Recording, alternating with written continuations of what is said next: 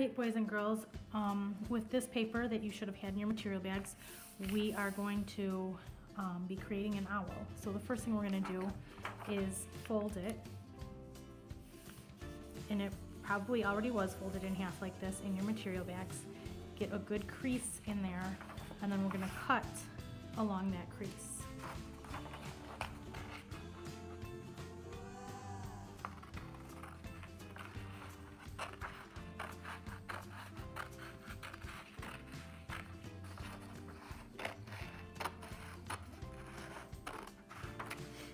We're going to set this piece aside to work with later, and then we're going to start on this. This is going to be our background page.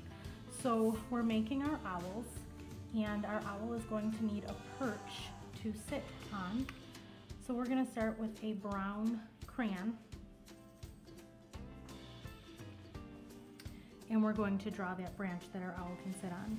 Now I like to make it come as if it's coming off of the paper, and I bring it across. And then I kind of just flare it up a little bit from down below.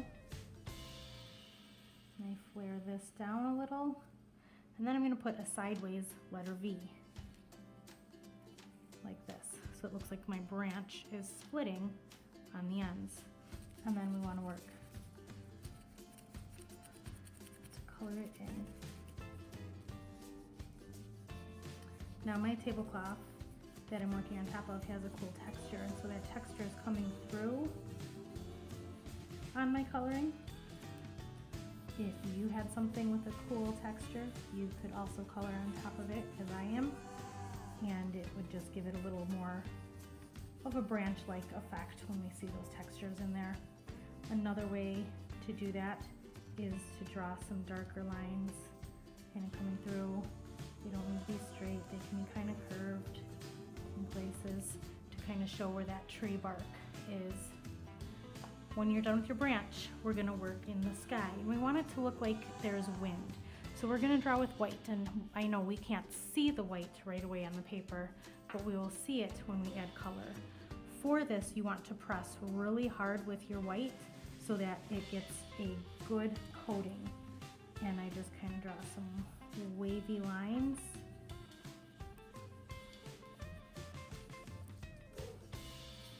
To create that idea of wind in the background.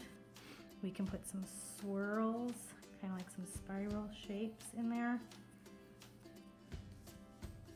And that also leaves the idea of wind in the background. Now, to get this blue, we can work with two things. We can work with watercolors.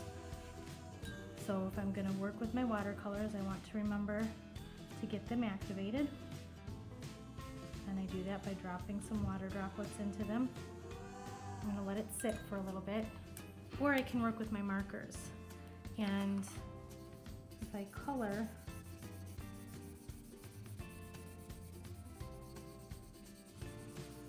with my markers, if I've pressed hard enough, you can still see the crayon lines coming through, so you can still see those swirls.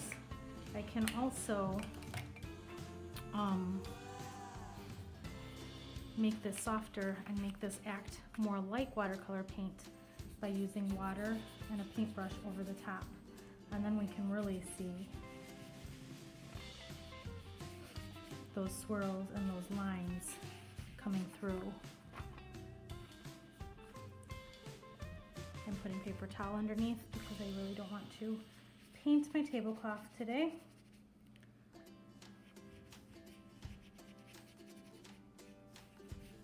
So there it is with marker creating the sky, and we see those lines coming through there. And again, my other option is working with paint.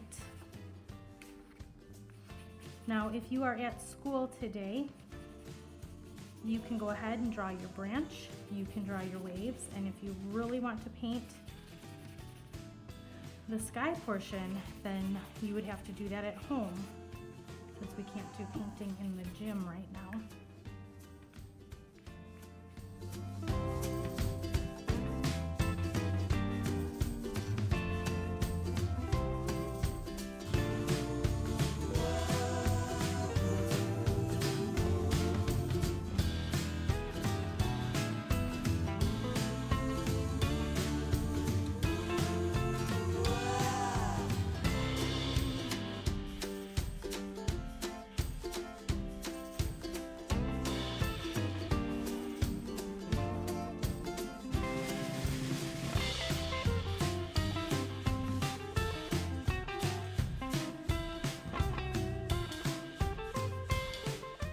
Okay, so I'm going to consider this done. I'm going to set this piece aside and I'm ready to work on the other paper.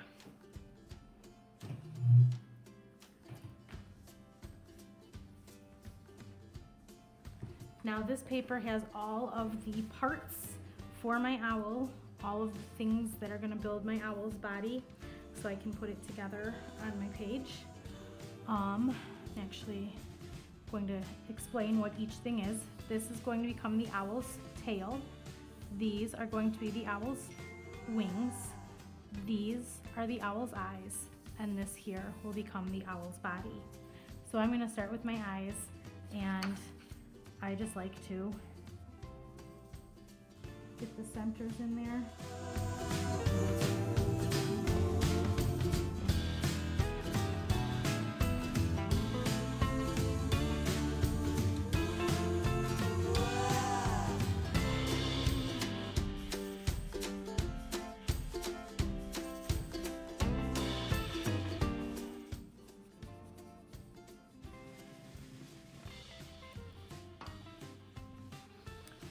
Alright, I'm going to decorate my wings, decorate my body and my tail, and then we can put them all together. You can add any kind of patterns, any kind of designs into these items so that you are happy with them. And then when we are done, we will talk about how to assemble them together.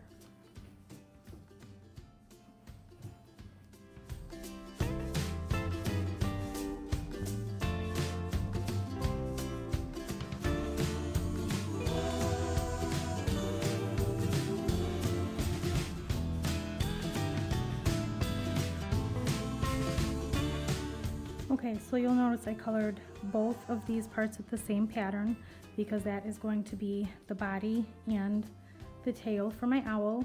I did my wings in a slightly different pattern, kept my colors similar so that they blend. From here, I'm ready to start cutting them out.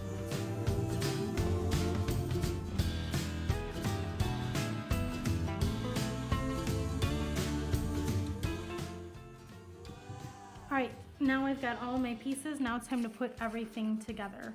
So the first piece I'm going to start with is my tail. Get a little bit of glue on the back of it.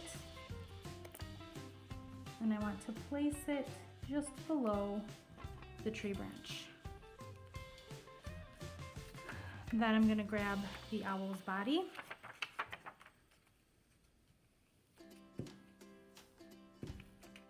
Get some glue on that and place that up top. We've got a little bit hanging and it kind of overlaps onto its tail so that it looks like it is perched and the tail is going behind the branch. Add my wings. This is the bottom, this is the top, and they should curve in onto those ovals.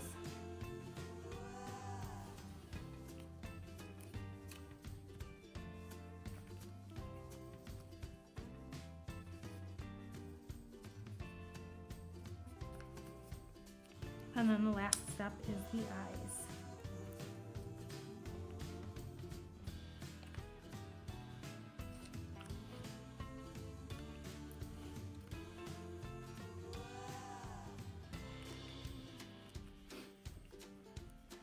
Now, to finish it up, we're going to take a piece of this scratch paper. I realized I just forgot the beak. So you can take an orange crayon, draw yourself a triangle,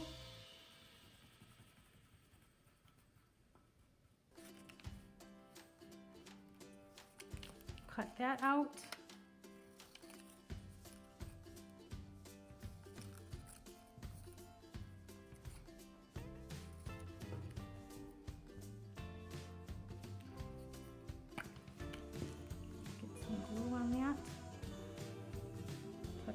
just under the eyes.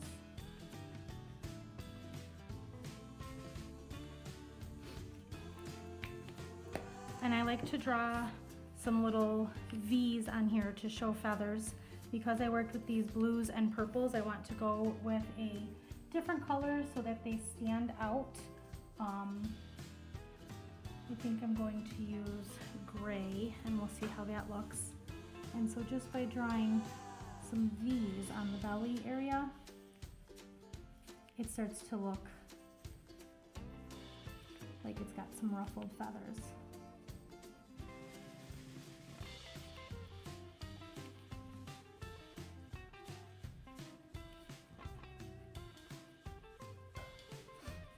And with that, we are done with our owls. I hope you enjoyed these.